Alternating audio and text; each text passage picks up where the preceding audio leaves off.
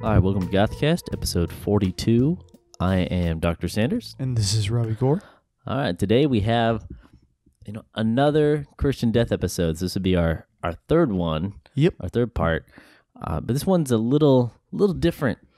So we're going back to Rozz Williams in a way. Sort of. Yeah, so as we talked about in our previous episode, when Rozz Williams left Christian death, there's a whole bunch of different reasons why they stayed. Some claim it was drug abuse, some claim it was just artistic differences, all stuff. And then Valor Cand took over for Christian death, right? Yep. Did the album Scriptures, Atrocities, all throughout the 80s. Yep.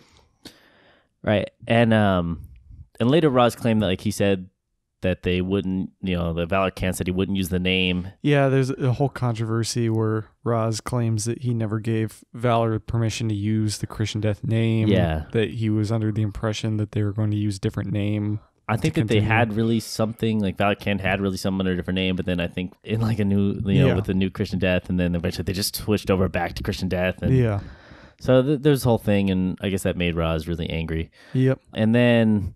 So in response... Yeah, so I think it was around 1989 or 1990, there was the rumblings of, reuniting the original members of Christian death. Yeah. And Rick Agnew says that, that's what they were...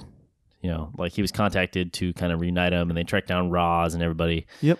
And then that eventually led to Rozz kind of continuing with Christian death while there was already the other Christian death. Basically starting another Christian death.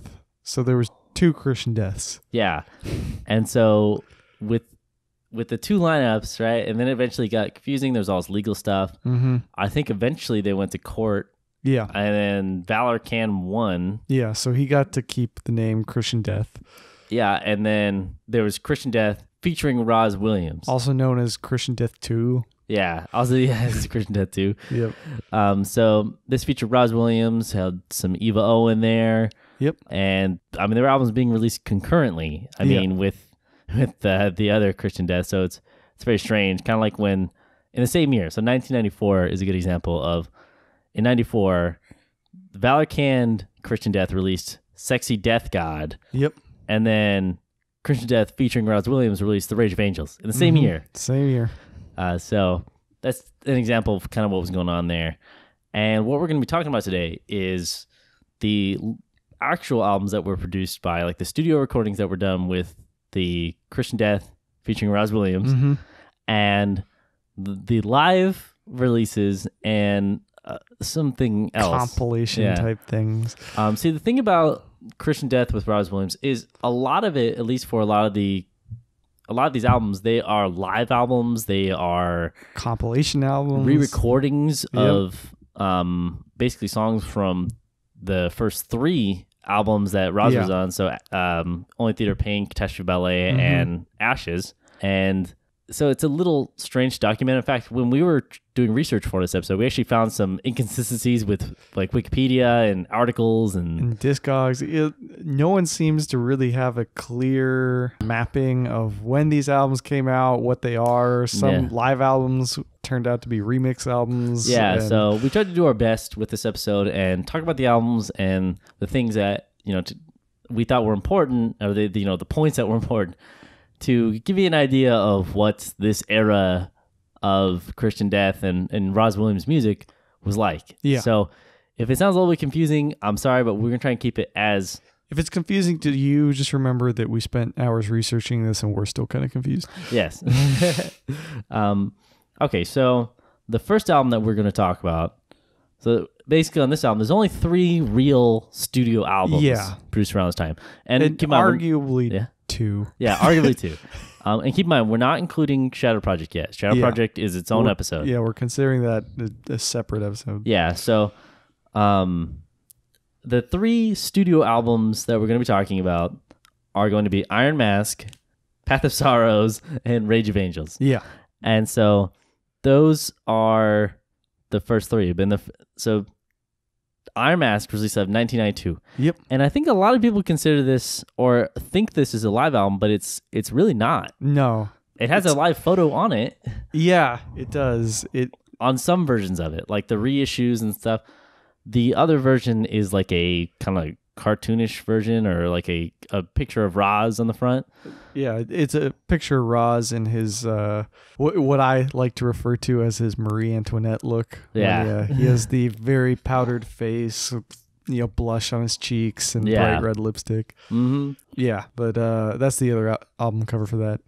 Yeah, and so this is primarily an album of re-recordings. Yeah, so here it's basically just re-recordings of songs from Only Theater of Pain, Catastrophe Ballet, and Ashes. And honestly, it's kind of up to your opinion, your preferences as to whether or not you're going to like these recordings more. Yeah. I will say one thing that is nice about this is some things on the album seem like they have better production value. That being said, a lot of these songs feel like they lack the energy of the original albums. Yeah, that's actually my biggest problem. So, an example of, when we say these songs that are on here, you're probably going to know them. So, Spiritual Cramp. Yeah. Sleepwalk, Figurative Theater, Desperate Hell, Death Wish. So, they have some stuff from Death Wish on there too. Yep. Luxury of Tears from Ashes. Yep. And yeah, I like them. I like these versions of these songs because they're actually, you get to kind of hear what Rozz's voice sounds like without a ton of effects on it. Yeah. But that's actually kind of the negative thing, is that this album, it takes all these really classic songs which worked really well because they were so energetic and they're kind of scratchy and a little bit rugged and gritty on, especially the Only Theater of Pain songs. Yeah. And you take them and then you kind of increase the budget or you increase the quality of it. Yeah. And it almost isn't the same kind of feeling, doesn't have the same kind of It doesn't have the same raw grittiness to it. For me, it's not necessarily the upgraded budget that makes it worse or the clarity in Rozz's voice that makes it worse. Mm-hmm. For me, it a lot of it is in the delivery and just the fact that although things might be recorded better, so guitars to me sound better on this album than they have on a lot of previous Christian Death albums. However, everything seems placed very strangely in the mix. Whoever did the mix for this album, I don't know what he was thinking, because vocals sound kind of panned to the right to me, which is kind of weird. Well, they're just kind of, I think the delivery is a big point of difference here, is with all the other ones, like all the older recordings. Yeah. Rozz is very theatrical, everything like that. And this just kind of sounds like a rehearsal. It does. It sounds like he's holding back a little bit, or that he's not that into it. I don't know. Yeah. Apparently in some way, people have said that he was pressured into doing, just Christian Death songs and stuff like that. I don't know how much of that is true. Yeah, it's very hard to find information specific to these albums. That being said, it's not a terrible album. I just would have liked something a little bit more from it. It is nice that, we have at least one original song on here. So we got Skeleton Kiss. That's probably one of the more famous songs that he did from this era. And I actually do like Skeleton Kiss. Yeah, I like it. I think it could have been produced differently to suit Christian Death. Oh man, if you want some remixes of songs, and that's not the road I want to go down. Yeah. But there are a lot of remixes of the song. And Skeleton Kiss was released as a single for this time period, and then was put on this album. Yeah. But I do think it's a good song. I think it's well written. I think it shows, kind of the dynamic of the Rozz Williams kind of Christian Death. Yeah. My problem with it is that the production sounds very similar to the rest of the album, which is that it lacks a little bit of energy. Yeah. And a lot of other versions, there are like deluxe editions, and actually I think it just got re-released on vinyl and stuff. Yeah. There are versions that have like demos of like Romeo's Distress and a few other songs, and but the most common one is that it includes a live version of Down in the Park, the Gary Newman song that Goth are always covering, which happens to be a good cover for them to do, and it makes sense for them to have covered that in a set. However, it's not very good quality recording, which makes me not really want to listen to it. It sounds like it was recorded by a bootlegger at a concert. Yeah, you're right. Actually, it does. It really does. And that's kind of the bummer about it, is it's a good performance, but it's not like super amazing. I don't know. I thought this album, it was pretty good. It's pretty good for what it is. It's a unique look at it. Certainly. It kind of reminds me of when the Misfits did something like this. Yeah. The Misfits had like all their original albums. A lot of people like how they sound really fuzzy and, you know, a little bit more kind of by the seat of their pants. If that's a term. But then when they did a compilation, it's called like Collection, they remixed them or they had alternate versions and they were all like really clean and pristine and people were like, I don't like those versions. Yeah. So I really think that the biggest detriment here is one, okay, like with the guitar, it's good, but sometimes it's too loud and Rozz's voice is, I think, sometimes too quiet in the mix, sometimes too way loud. Too loud. For me, the biggest detriment is the mixing for the production. Not necessarily the recordings themselves, but the mixing is way off on this album. I think the one that I really don't like on this album is The Luxury of Tears from Ashes. Yeah, that really ruins that version. Song. Like, you know, Ashes is a great album, and the performance of the guitar and everything, just the performance on that song, I just think isn't good. Yeah, I mean, I completely agree. Well, like for when they took, you know, an acoustic guitar, turned it into electric guitar, which doesn't necessarily have to be a bad thing. I mean, it could be an alternate arrangement, but I don't think they did anything to add to the song. And my biggest contention with this album is, why does it exist? Like, I understand why Skeleton Kiss exists as a single, perhaps, but the rest of the album I just see as unnecessary, really. Yeah, it's a weird one. It's a very strange one. I'm assuming just because, you know, back then, I don't know if he was getting royalties from Only Theater of Pain or anything like that, but, you know, he released a new, like, you know, you want to make money. I understand why it probably came out. It's a CD culture back then. I don't understand from an artistic standpoint why this would ever be released. Yeah, I know. And with pretty much all these albums, or definitely a few of the releases and things like Death Mix and the things that were released on Cleopatra Records, I know that Rozz had spoken out about them later, saying, you know, I want these to be remixed. I didn't really want to do these things. And there's even like one compilation. I mean, there's tons and tons of compilations. Yeah. There's like one where it's like techno and stuff. And it's just... There's a lot of compilations that are very much like club mixes. Yeah, like and stuff I know... you would hear at like a, you know, industrial club tonight. Yeah, and I know that Rozz was pretty much against that whole thing. He thought it was really stupid. Yeah. So there is that element to this, but that's Iron Mask. And if you want to hear some reinterpreted versions and some re-recorded versions of Christian death songs from their first 3 albums with Rozz and, you know, Skeleton Kiss. I think Skeleton Kiss is worth checking out. I will say, if you're a diehard Rozz fan and you love the first 3 albums, I have a feeling you're not going to like this album that much. Yeah, it just really depends on your preference. I mean, but yeah, I really like, if you took all the same versions of the songs from the original albums and put them in the same order on like a compilation, it'd be amazing. Like, there's great songs, but then this in this style with these versions, it's okay. Like, it's just it sounded like I was listening to it and I was like, oh, this sounds okay. And then I was like, oh, let me just compare them back. And I started listening to the original ones. I was like, oh yeah. I was like, now I remember that these are like so much more amazing. Yeah. Well, I think there again lies the biggest problem is delivery for this album. Is, you know, when they play the songs on the first 3 albums, I feel like they really believe in it. And this album, unfortunately, does feel like it was just kind of made for money. Yeah. I don't like saying it. I know. I get it. Yeah.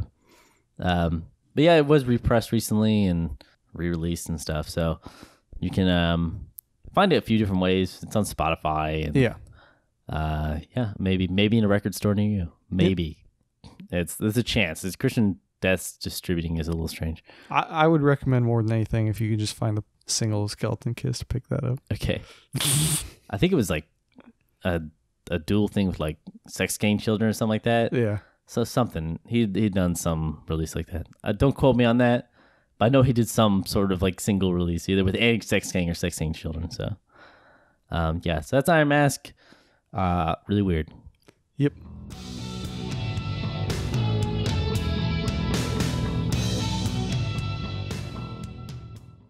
Okay, now we're on to recent interesting goth stuff. AKA Riggs. That this one was just an interesting thing to kind of throw in here is, you know, we're talking about... Kind of pertains to what we've been discussing.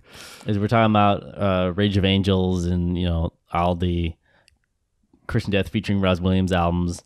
And actually, Rage of Angels... just got repressed. Yeah, it's going to be... they're already out there. Yeah. Like, if you search out there, then like there's purple repressings of it and stuff. Yeah. But Rage of Angels is going to be re-released on vinyl November 18th of this year. Yep. And it's going to be like all the Christian Death things. It's going to be a limited edition. Yep. It's going to be color vinyl. And I'm sure we'll see it pop up in all the local record stores. Yep, I'm sure. But yeah, if you're interested in that, you know, you want another, you know, say you don't want to necessarily buy the Valid Canned albums and you really want to hear Rozz on some vinyl that maybe less common than the repressings of the first 3 albums.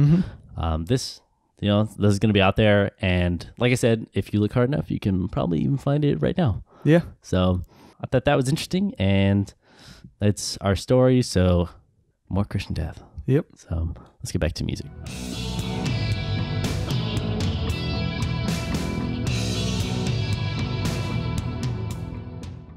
Okay, now we're on to 1993's Path of Sorrows.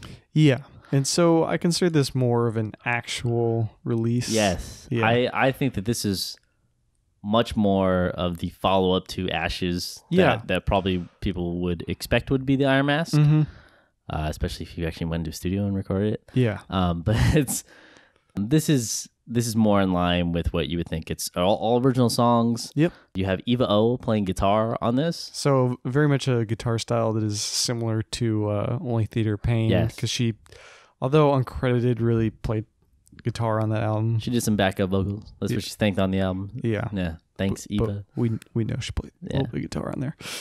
Well, then she did Shadow Project too, and then did a whole bunch of that. So, yep. But yeah, we'll get to. It's hard because like Shadow Project, like I know, happens similarly. But Path of Sorrows, like I said, it's really more of the original Christian Death Rozz Williams sound. Yeah, I would definitely say more in line with Only Theater of Pain. A little bit of Catastrophe Ballet and Ashes, but definitely more Only Theater of Pain. I would say it's somewhere between Only Theater of Pain and Catastrophe Ballet. Yeah. Less so Ashes, I feel. Yeah, definitely. Yeah. But you have the opening psalm, and it's... So very much a throwback to, you know, old Christian Death days, you know, the kind of thing that was influenced by, you know, Eva O and superheroines before that, where they, you know, chant, you know... preaching kind of thing. Scriptural things. But yeah, that's just the opening. It kind of just has like the yes, we come down here. Yeah, it's called Psalm Maggot's Liar. Yeah, and then Path of Sorrows itself, not a great start for the album. I feel like not amazing, but you definitely hear that Rozz, especially from Iron Mask, he's putting a lot more energy into it. I would definitely agree. So you know, having come from Iron Mask, this is, I would say, 200% better. Yeah, very much more in the vein of, you know, the original Christian Death, closer to the original mixes. The band dynamic seems to be back. I feel like this song is too long for what it is. It's 8 minutes and 20 seconds. Yeah. That kind of brings me to my first criticism of this album, is that a lot of this is a little repetitive and a little bit samey. And we said that when we actually were reviewing the original Christian Death albums. Yeah. There's a little bit of that. I would say that a lot of my criticisms for the first Christian Death albums pertains to these albums as well. Yeah. Because, I think that's partly due to the fact that, you know, you have Rozz Williams and then Eva O playing guitar, so it very much is kind of that band again. Yeah. I totally agree with that.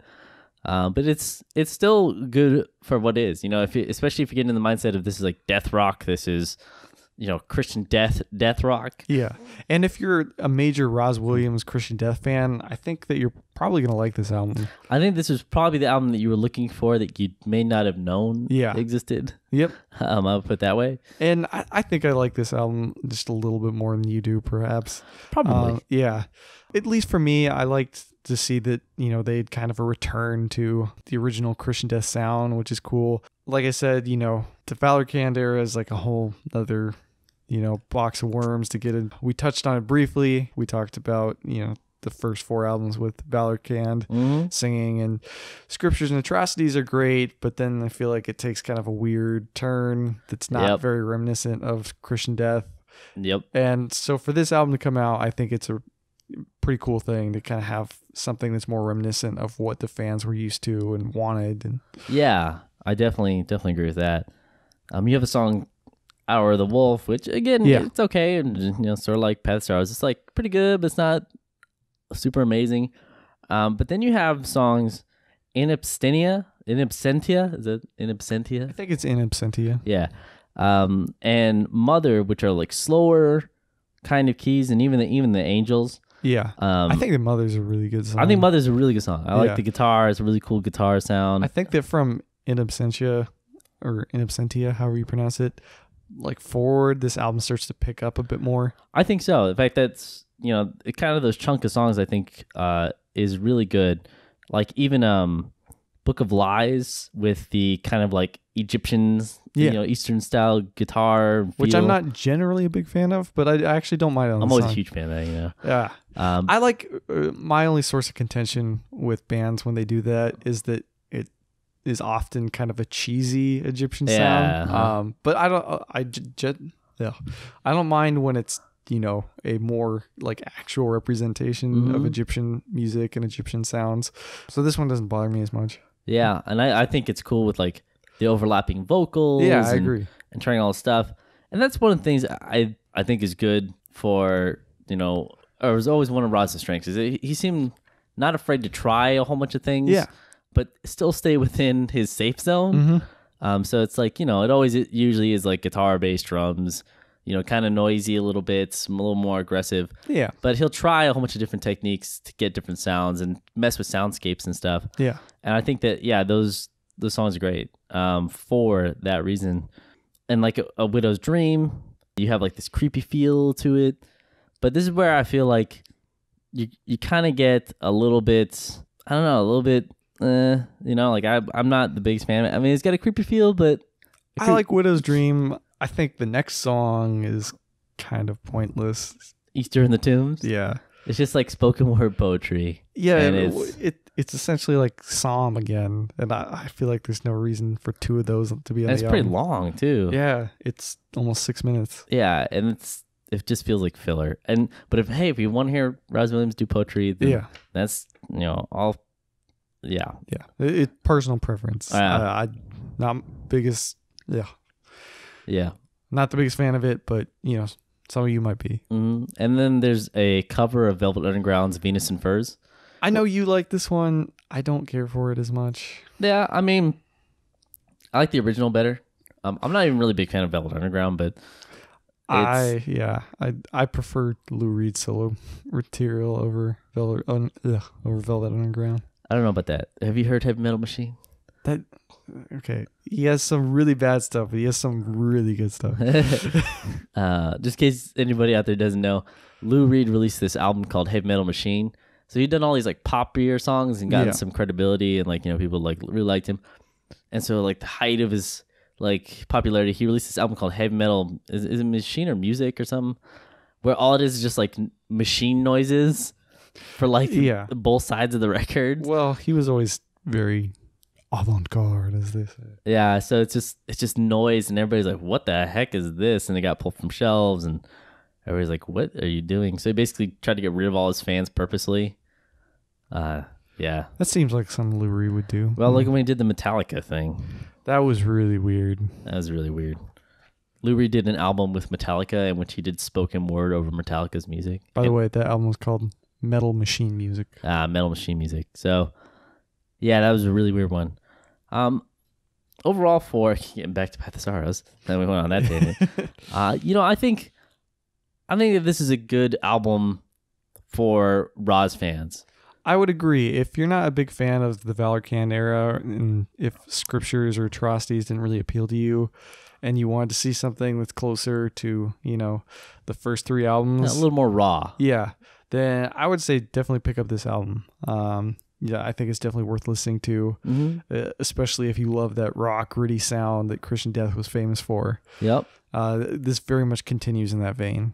It's crazy to think that, they were doing so different from the mainstream. In 93, you think if somebody's trying to be like, a musician and stuff, like, let's do more alternative, whatever, or mod music or something. But it's just, they really stuck to their guns with this one. Yep. And I'm glad about that. And so that's Path of Sorrows. Yep. Okay, now we're on to 1994's The Rage of Angels. Yep. Now this album, it kind of depends on. I've been saying it for all these albums, but it kind of depends on what you like. Yeah. And it's got some good things, but it is kind of like the Path of Sorrows Part 2. I would agree. In my opinion. I don't necessarily think that that's a bad thing. However, like you said, it kind of depends on your opinion. Yeah. Of, Only Theater Pain and specifically Path of Sorrows. So you have the same kind of intro thing, Trust. It's a creepy intro. It's mostly spoken word and soundscapes. So same kind of thing that we had with Psalm on last album. Yeah. But then you have Lost Minds, which I like. I mean, I like that song. I think that Lost Minds is actually a much better intro song than we had on the last album. I agree, yeah. Than Path of Sorrows. Yep.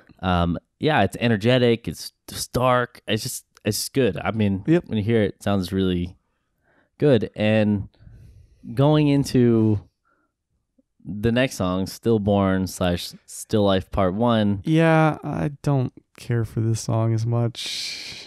Yeah. This kind of leads me into my biggest problem with this album is that a lot of the songs on here sound remarkably the same. Yeah. Well, the biggest indicator of that is we have Stillborn, Still Life Part 1 and Stillborn, Still Life Part 2, and there's no real discernible difference between them, honestly. Like, you could put them next to each other, like, cue them up one after another, and you probably wouldn't even notice the song changed. Yeah, because it's not, like, each song, unfortunately, on this album, not every song, I'm going to talk about some of those songs. Yeah, there's some good songs on here. But most songs which I would say don't, most songs that I would say aren't my favorite or the ones that I'm not the biggest fan of is that I feel like a lot of songs on here lack some kind of distinguishing thing to make them unique. Yeah. So you have like songs like Sex, Her Only Sin, and like Stillborn, Still Life Part 1, Part 2. Like, I mean, they're good. They're just a bit bland. Yeah, and they just don't have any like discernible guitar riffs or the vocals aren't as unique as they could have been, especially with Rozz. He has so many things he could do with his voice. Yeah, and we saw that with the trajectory of the first 3 albums by Christian Death. Watching his voice change from Only Theater of Pain to Ashes, that was a massive difference. Just a huge difference. Yeah. And here, while I feel Path of Sorrows is better than his performance on Iron Mask, definitely, I don't feel that the performance from Path of Sorrows to Rage of Angels is a dramatic change. No, certainly not. Yeah, it's one of those things where I would agree. This kind of feels like part 2 to the last album. Like it feels like the whole thing could have been a double album, but I'm glad it wasn't. Yeah, but you do have. I will say, okay, so you do have some pretty good songs, right? I think Torch Song is great. Torch Song is great. That might be the best song on the album. I would agree. It's really good, and I know that actually it's probably one of the more known songs from this era. Yeah. You have Panic in Detroit, which is great. It has a really different sort of feel to it. That's what I really wanted to see is them mixing it up because I know we can. I think the Panic in Detroit is my favorite song from this album. You think so? For going out of the box, yeah. Like if we're staying like true to Christian Death, then I would say probably Torch Song. But for like the oddball song in the album, I think that Panic in Detroit is amazing. Like it doesn't good sound, baseline, man. It doesn't sound like anything Christian Death would do, but they do it really well. That's why it works. Yeah. But then you have Procession. It's a good song. It's driving. It's it's okay. But then you have Bad Year, which I think is probably the closest that they've gotten to a song from Only Theater of Pain. Yeah. In a long time. It's like under 2 minutes. It's short, sounds like a punk song. Raw, cuts, you know, I think it's a good song. Yeah, and again, you have Eva O doing guitar on this album. Yeah. And yeah, it's okay. Like I said, with songs like Torch Song and stuff like that, you know, you have good guitar parts. I just think that with this album, it doesn't really lend itself to super good guitar the way the songs are structured. Yeah. So, well, one thing I will say is, so Eva O played a little bit of guitar on Christian Death's first album. Supposedly. Yeah. It's not credited, but rumor has it that she played guitar on it. And it would seem so, considering that the tone is remarkably close to Only Theater of Pain's. That being said, I think that she does a really good job of capturing that tone again. But again, one of the criticisms that we had of Only Theater of Pain was that although, you know, there was a cool sound, a cool vibe, it did get a little bit dry sometimes. And I think that's why you and I, we really liked Ashes and Catastrophe Ballet, because there was a little bit more diversity in those songs. And I felt like Valor Cand as a guitar player brought more ingenuity to the actual songwriting. Yeah, it made it, you know, especially with Ashes, pretty much every song is different. Yeah. But you know, this is, you know, this isn't bad. This isn't a bad album. No, certainly not. I would have liked to see a little more dynamic in the album, you know, a little more change. Yeah. A little more mixing things up. But it's certainly not a bad album. And again, I think that fans of classic early Christian Death are probably going to like this album. You know, these two albums, The Path of Stars and Rage of Angels. Yeah. I think that this is kind of like if there was an alternate universe where Valor Cand never joined the band. Yeah.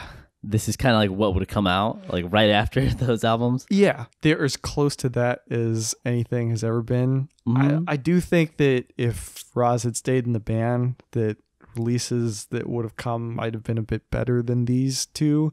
That's not to say that these aren't bad, but I felt like they were building momentum, and I felt like him leaving and then starting again kind of like, it was kind of like starting over. I get what you're saying, yeah. But yeah, he's, I don't know. It kind of... It's a tough one. It's kind of strange that like these albums are very similar to like the first two Christian Death albums. And then one of the things that, you know, one of the claims, I think, that's been made against why he left Christian Death was that he wanted to do more experimental music.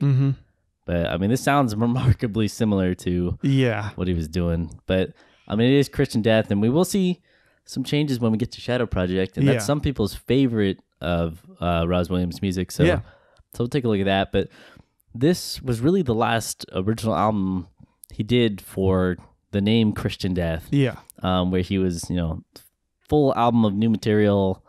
And then we have some other albums that we're going to be talking about. But Rage of Angels, I recommend it, but just be aware of, you know, the sound and type of music that it is. It's Christian death rock, reminiscent of Only Theater of Pain and Catastrophe Ballet. And it's very similar to The Path of Sorrows. So if you're looking for this to be a groundbreaking album, I don't think you're going to find that in this. If you want something that is very much a throwback to very early Christian Death, then this is probably your album. So that is the way that I recommend it. Okay. Now, here's where it took us doing quite a bit of research to piece together any kind of timeline. And we wanted to give people the best idea we could of these releases, because I feel like whenever people are starting to listen to Christian Death, it's either they listen to Only Theater of Pain or, you know, maybe Catastrophe Ballet or something like that. But there's a lot of albums out there, and there's a lot of live albums. There's a lot of bad live albums. There's some good ones. But there's, you know, there's a lot that you kind of go into blind, and a lot of information out there that doesn't really give you a good idea of if an album's good or not. So what we did is we listened to pretty much every release we could of the live albums that were released during this time. And they were released technically under the Christian Death featuring Rozz Williams banner. Even though most of them are the original Christian Death. Well, yeah, it's we'll get into that. But and we also found some mistakes in Wikipedia too, by the way. Wikipedia and Discogs and a bunch of things. So we're just gonna go over these to give you an idea and to kind of give you a quick flyby if we recommend them or not. Just because we know that there's probably a lot of people out there who have not looked into these albums themselves, have maybe heard them and been like, I don't like this, and then just stop listening to it right away or something like that. And so you may not have to waste your time if you know what I mean. So the first one is going to be the album Sleepless Nights. So it's released in 1993. Yeah. It is a live album. And I would not recommend this. Yeah. It is unfortunately very poorly recorded. Very poorly recorded. By that I mean it has like almost no bass. It sounds like a cassette tape that's been re-recorded a bunch of times. It does. I mean, you literally hear like the background fuzz, the hiss of a cassette. It's just scratchy. Like it almost seems like it's just distorting. Like, I know if some of our listeners are young, they may not understand this because they may not have grown up with cheap cassettes or anything like that. But whenever people would like you have your friends over and you play with your band or something like that and you record it, and you play too loud, it just becomes like this white noise, kind of like your iPhone would, I guess. Yeah. That's how this album sounds. I mean, seems like it's distorted. And that's not to say that the performances on this are bad, because they're actually very good, very energetic. I think I forget when this said it was recorded. I think maybe like 1990 or something. Yeah. But yeah, it's a really good performance. And by the way, if I got the year wrong on when it was recorded, just give me a break. This is like a lot of stuff. It's called Sleepless Nights Live 1990, so I'm pretty sure you're right. Yeah. So this might be from the reunion when they had like Rick Agnew and stuff. Yeah. But yeah, it's a really good performance. Really energetic. Rozz is like right on point, but it is such of bad quality. Yeah, that it's hard to recommend. Like if there was maybe like a video that went with this, I would say, pick it up. It's something interesting. You got some video content to go with. Their reunion. As is, I don't know. Yeah, you got to be pretty into it to be able to bear how scratchy it is. But I know some of our fans would feel like, gives you goth cred. The worse the recording, the more goth it is. But this is one that I just feel like as we're going to talk about a particular live recording that is significantly better. And what's the point of this? Yeah. If you see it on vinyl, I know that it comes up on vinyl, and sometimes it's cheap, sometimes it's expensive. It's all over the place. If you can find it for dirt cheap, I don't know. It's something to add to your collection. I guess. But it's not something I would sit down and listen to myself. Yeah. Okay, so now we're on to the Dolls Theater. Yep. 1994. It was 1994, but it is the live in 1981, the Halloween. Yeah. So this is getting into where I mentioned that some of these albums are from the original Christian Death. So obviously 1981, that is the original lineup of Christian Death. And while it is cool that it's Halloween, it seems like, oh man, like listening to Christian Death Halloween album would be amazing and all stuff. And while the energy is pretty good, it gets same problem. Really, really bad quality. It sounds like it was off of a cassette that is just terrible. Listening to it, it's a shame, because if this had been well recorded, this would have been a great, hidden gem that surfaced, later, because there wasn't, live material released from them, during, kind of their peak. And so for this to come out, some people see as their peak. But then this came out, and although it has great performances on it, it's incredibly stifled by the fact that the recording quality is unbearable. Yeah. It is one of those things where I do feel like Sleepless Nights and this especially are total cash grabs. It seemed like they spent more time designing, especially for Dolls Theater, like cool art. Yeah. To go along with it, to be like, it's just like Rozz and all that stuff. But yeah, it just feels like a cash grab to me. Yeah. And I know that, I don't know. I mean, I know that there's some people who this wouldn't bother. Yeah, certainly. And I know that probably people, if this wasn't released officially, I'm sure somebody would plead that it would be. Yeah. But for me, like, I don't see the point, like, with how bad the quality is. Like, it's cool, but I wouldn't pay money for it, if that makes sense. I'd pay like $1 for this. Like, like if I found like a cassette of this somewhere, it was like 50 cents or $1, I'd pick it up. It'd be a novelty, right? That's pretty much what this album is. Dolls Theater is a novelty because it's like, oh, it's live from 1981, but I mean, honestly, I would just listen to the like Only Theater Pain because it's just too bad a quality for me. Yeah. I'm sorry. I mean, you may call me a snob for it, but go listen to it for yourself, the Christian Death Dolls Theater, and see if like you can. Yeah, I get if people, if the recording quality isn't a big deal to them and they just want to hear, original Christian Death live, recorded on Halloween. If that's, what they're looking for, then yeah, check it out. I mean, I'm not going to deter anyone from listening to this, but like you said, my personal opinion is just from someone who appreciates, fidelity in recordings. This is very hard to listen to. Well, the energy can only come through so much whenever it's that bad. Yeah. While it can be a great performance, but it, at some point you got to draw a line of like lo-fi. Yeah. Yeah.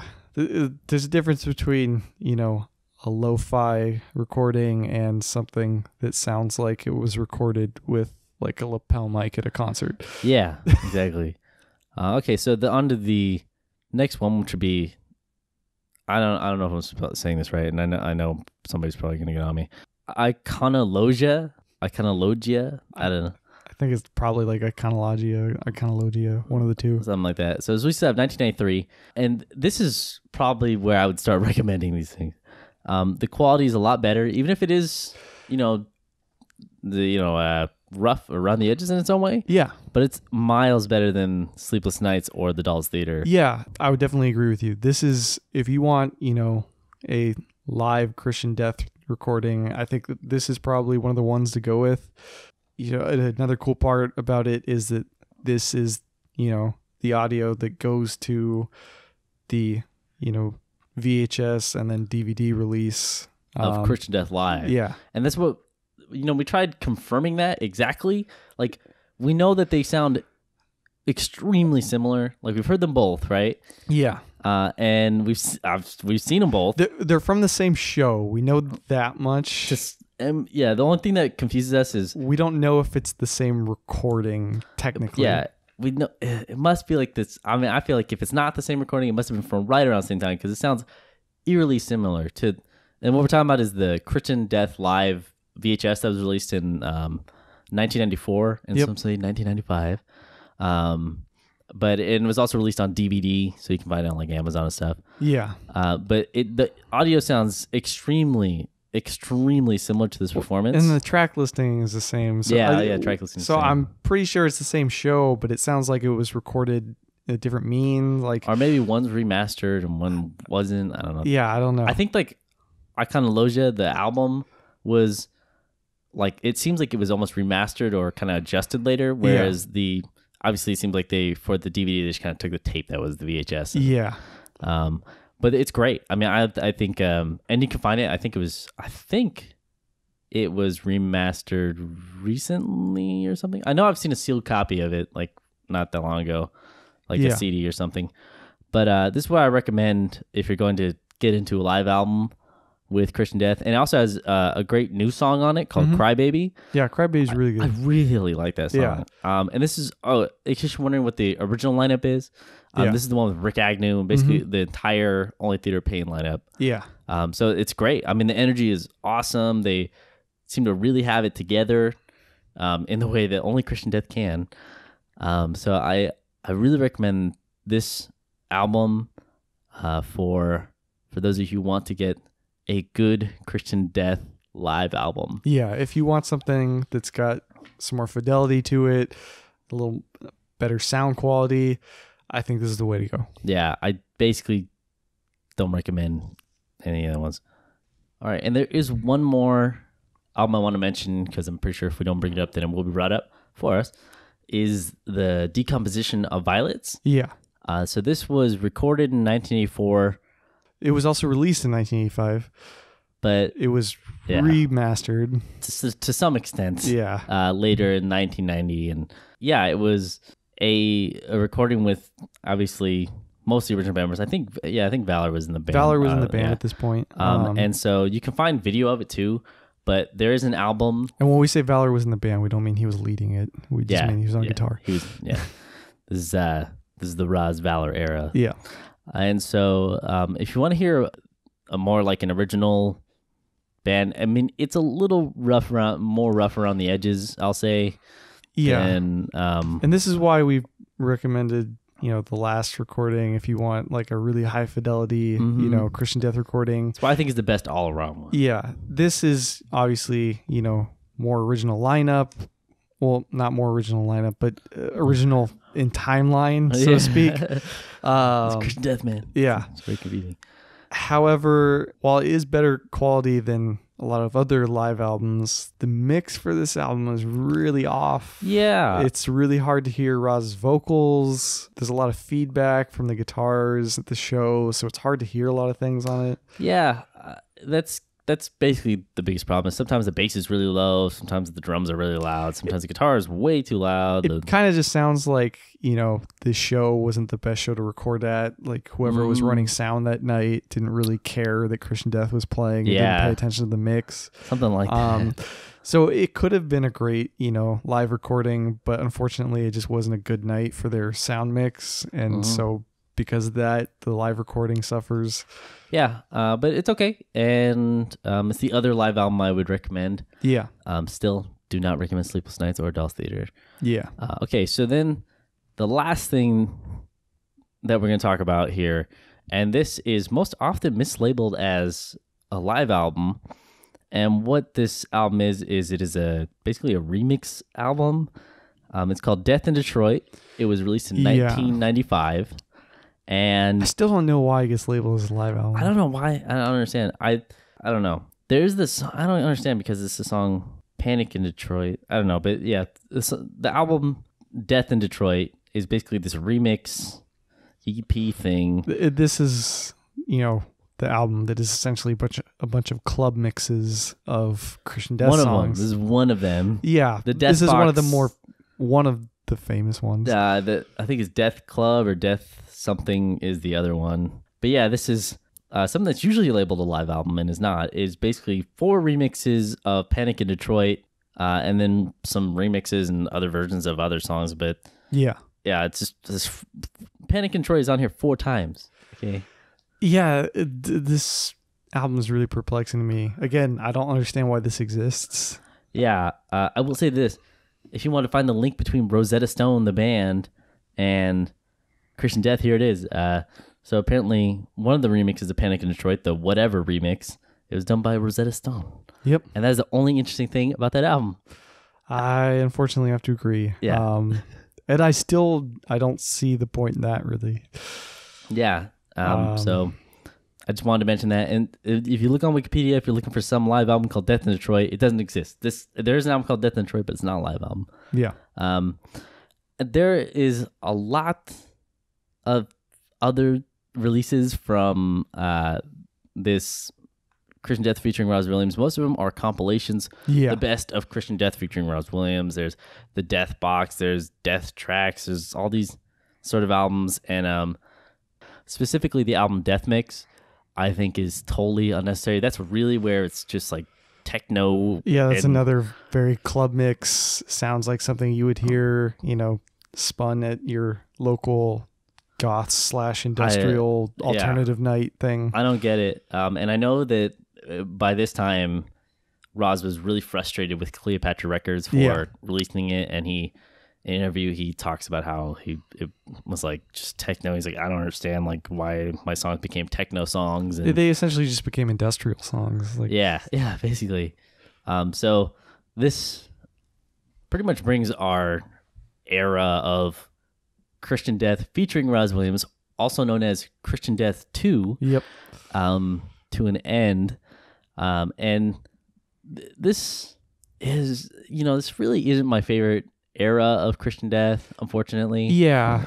And it's a shame because I do appreciate seeing, Rozz put some material out. Yeah, definitely. However, I just don't feel like they had a good thing going for them at the time. I feel like this seems like it was a real struggle for them to get material out that they wanted. And consequently, I think that affected the music that they did put out. Yeah. And I just think that there are better releases out there if you're into Christian Death. I I pretty much agree with all that, which Yeah. is weird because I didn't know you were gonna say that. I thought, yeah, I agree with that.